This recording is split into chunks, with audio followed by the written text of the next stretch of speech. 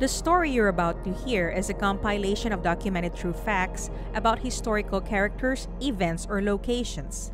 Please sit back and listen as I narrate this story to you. Paul Donald Kemp Jr., a 35-year-old American advertising executive from New York, vanished in a remote part of Wyoming on November 16, 1982, under mysterious circumstances. Kemp had been in a car accident 5 years before his disappearance, which had left him disabled. During his recovery, he developed a fixation with Abraham Lincoln, a subject he had been interested in since childhood, and decided to write a book about Lincoln's assassination. Kemp decided to leave his old job after he recovered and instead focused his efforts on writing a book about President Abraham Lincoln's assassination. He'd been researching it for months and had amassed a massive amount of paperwork and notes from which he planned to write the book. In September 1982, he sold nearly everything he owned and moved to Jackson Hole, Wyoming. He intended to complete the book there, but he never made it.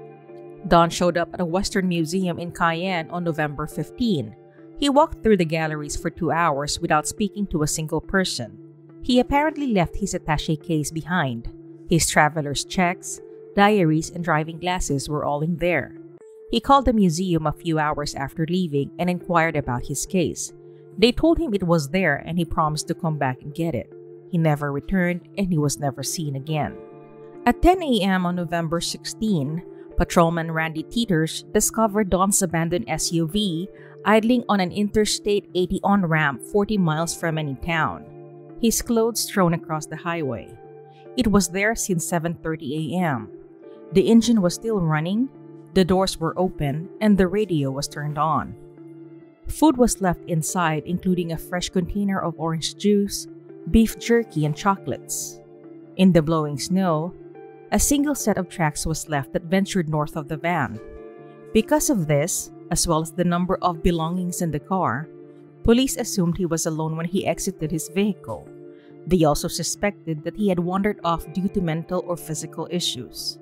A search team followed the tracks until the path was obliterated by snow, but several items belonging to Kemp were discovered. An orange teapot was discovered along the footprint trail Kemp had left. 3 socks were discovered in an abandoned barn, and a cache of items, clothing, sunflower seeds, and a laundry bag were discovered days after Kemp's disappearance, hidden in a haystack. Tracks in the snow led the searchers to a barn 6 miles away on the second day of the search. They discovered a pile of sticks inside, arranged as if someone had attempted to start a fire. They also discovered 3 pairs of Don's socks. Mary was convinced that they had been planted there. Surprisingly, only 1 set of tracks led to the barn. Searchers assumed Don followed his own footsteps from the barn. While a single-engine plane was used to survey the area for Kemp and several law enforcement officers searched on foot, no trace of the missing man was found. A blizzard descended on the area 3 days after Don's disappearance, making it impossible to continue the search. "I don't think he's out there," Deputy Sheriff Rod Johnson, who had headed the search, said. "If he was, I would have found him." Despite an offer from a neighboring county to assist them, the police refused to conduct any additional air searches. The family asked the sheriff in charge of the investigation if search dogs could be used. The sheriff said no. The family quickly discovered that search dogs were available in another police district. Don's mother became convinced Kemp had been abducted due to the lack of a body. Don was seen on 2 occasions in Casper, Wyoming, 5 months after he went missing. A witness first saw him at a traveling exhibit of Abraham Lincoln memorabilia.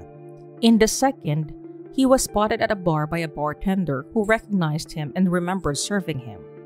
Around the same time as these sightings, Don's friend Judith returned home from vacation to find several voicemail messages from him. Kemp had known Judith A. Aiello for 10 years when she received 2 phone calls on February 27, 1983, 2 more on April 5, and a final call on April 10. The caller left 2 messages on Aiello's answering machine, and while no name was left, Aiello was certain the voice was Kemp's. Her phone number was unlisted, so she could not be called without someone already knowing her number. Aiello had been traveling extensively at the time and was unaware Kemp had gone missing. The caller provided a phone number in a strained, urgent voice and said, I wowould like to speak with you again in a very brief message, and that was very precise and fast. Aiello dialed the phone number. A man responded.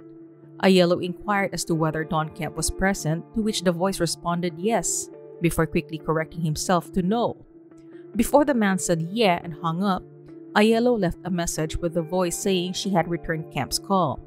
Judith is convinced that the caller knows the truth about what happened to Don. The calls were traced to a trailer in Casper, Wyoming, 180 miles from Don's disappearance. The man who lived in the house, Mark Dennis, told reporters, Kemp's family, and law enforcement that he had no idea who Don Kemp was or who had made the phone calls to his friend. Mary believes the man was responsible for Don's death. She attempted to contact him several times. When he responded, he continued to deny knowing anything about Don. Dennis sought out the services of a lawyer, then moved 300 miles away by August 1983, partly to avoid constant phone calls from Mary Kemp and questioning from local sheriffs. Dennis resembled Kemp so much that sheriffs were perplexed when they first contacted him about the phone calls. Dennis recognized the resemblance when shown a photograph of Kemp. The man was cooperative, according to the investigators, and they do not believe he had any knowledge of the case. The police informed Kemp's family that there was insufficient evidence to warrant a search of the man's home. Although they believe Don died in the blizzard, Mary believes he was murdered in Casper. On October 4, 1985, hunters discovered the skeletal remains of a man later identified as Don Kemp. The remains were discovered 4 miles away from Kemp's abandoned van. Kemp is thought to have died from exposure after becoming lost in a snowstorm in the days following his disappearance. Kemp's body had not attracted any natural predators, and no animals or vultures had been drawn to his decomposing body. There was no way his body could have been covered in snow for 4 years. The snow would have melted, and it hadn't been snowing the night he vanished. Kemp's remains were offered to be examined by the Smithsonian Institute in order to determine a proper cause of death. The head of anthropology examined the body and estimated that Kemp had been dead for no more than 1 to 2 years. The body was in near perfect condition and showed no signs of being disturbed by animals. The autopsy did reveal a small hole drilled in Don's skull, but the doctors on hand were unable to determine what caused it. Attempts to replicate the puncture were unsuccessful. The family was curious how the Institute had learned about Kemp's case, which had not been widely publicized. Mary Kemp expressed her concerns about her son's death, saying she was a little skeptical of the information she had received. Others questioned the discovery, citing Kemp's proximity to his van, the fact that he was discovered in an open area, and Deputy Sheriff Rod Johnson's claim that he would have found Kemp alive or dead if he had been in the area. However, the strangeness in this case was far from over. Kemp's belongings were stolen on several occasions in the years following his death. Don's mother asked one of his friends in 1983 if he would go to Wyoming and return her son's car. The friend flew to claim the car and then began the drive back to Maryland. When he parked his car overnight in a motel, it was broken into. Then, while the vehicle was parked at an airport, another break-in occurred, this time stealing papers related to his Lincoln research. Later, Don's mother's storage unit was broken into and more of his belongings were stolen. The family gave the rest of his Civil War and Lincoln probing paperwork to a historian. The man died in a motorcycle accident shortly after. Another package of Lincoln research was sent to Frank Carrington, who also died in a house fire only weeks after receiving Kemp's information. Kathy Dobie, Don's sister, is still convinced that her brother discovered something significant during the endless hours he spent researching Lincoln's death. He'd said as much without going into specifics about what he'd discovered. She discovered that the family of Dr. Samuel Mudd, the infamous doctor who helped John Wilkes Booth after he broke his leg, leaping from the president's theater balcony, had contacted Don and received paperwork that they hoped would help exonerate their long-dead relative. Mary Kemp died in 2014 at the age of 86.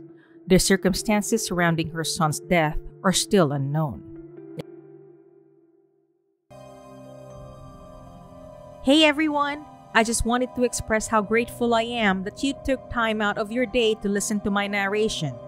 This is Nikki of Twysted Mind, and I'd like to wish you a wonderful rest of your day. Salamat!